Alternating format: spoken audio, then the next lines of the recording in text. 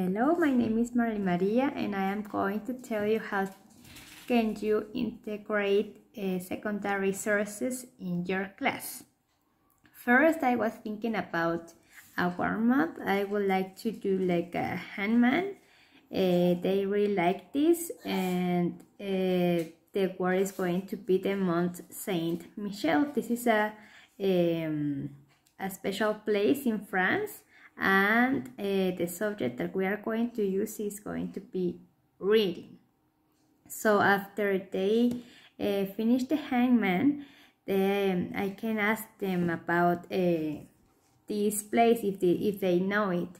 For example, what do you know about this place, or do you know where is it? These are like prior knowledge activities that you can apply in order to know what they know. After this, we can place them a video. Right here I'm going to show you the video that I placed in my class, and my students really love it. Let's see it.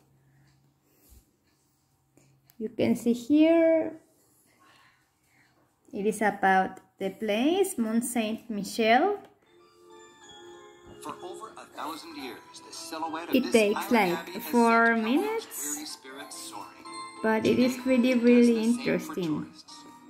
Mont Saint Michel, which through the ages has been among the top pilgrimage sites in all Christendom, floats like a mirage on the horizon.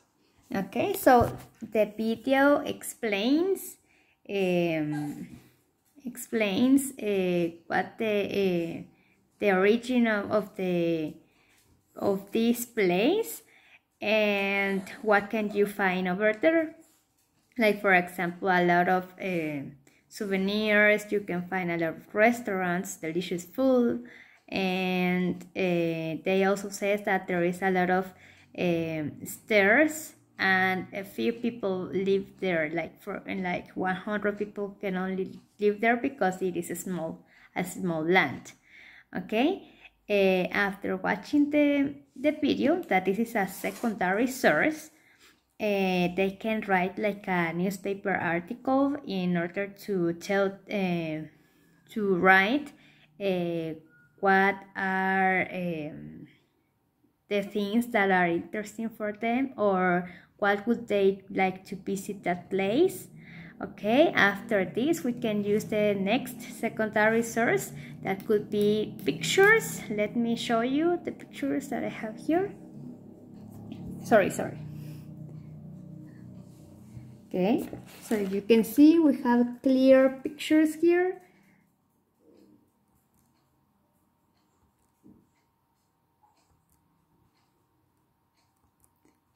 And the students can have like a best image about it.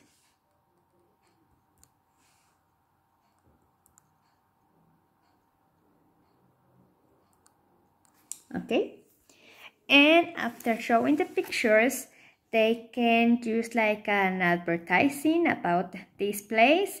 They can also do like an art gallery about this amazing place, or they can make a collage about this place and with the pictures that they have. Finally, they can I brought like food from this place, and the video it explains that the crepes are very delicious. So I brought the food and I showed them how to prepare it, and they really love it.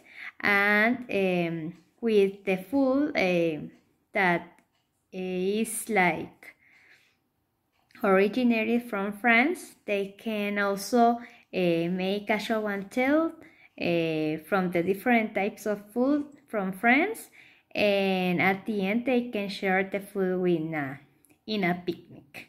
So these are my 3 secondary sources that I applied in my class.